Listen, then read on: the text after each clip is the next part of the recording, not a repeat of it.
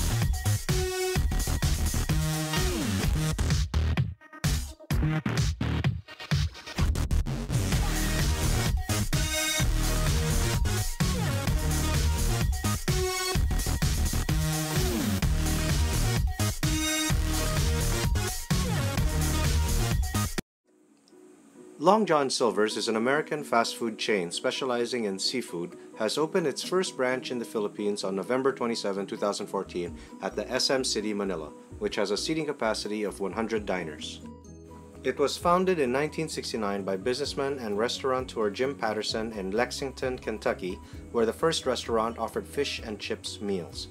By 1971, Long John Silver's had 200 branches. There are currently more than 1,000